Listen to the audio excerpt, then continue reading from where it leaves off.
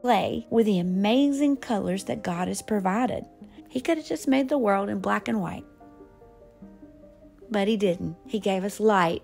And with that, we have refraction and reflection and all the ability to have all the colors. Now, go make some art and use some of those colors. But most importantly, forget not the Lord. If you want to learn how to do this lesson and hundreds more, join us in our Bible Art membership filled with printables, art lessons, and Bible resources for kids of all ages, where we're helping you remember the Lord in creative ways.